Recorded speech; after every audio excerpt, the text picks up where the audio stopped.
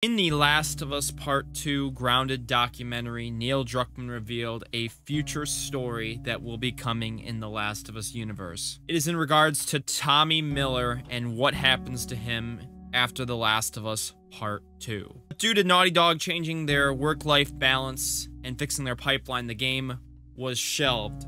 But Neil Druckmann reiterated that the story will likely come one day in either a spin-off game or in the HBO television series. What would you like to see this as? Tommy Miller is one of the most popular Last of Us characters, so you know this would sell like hotcakes.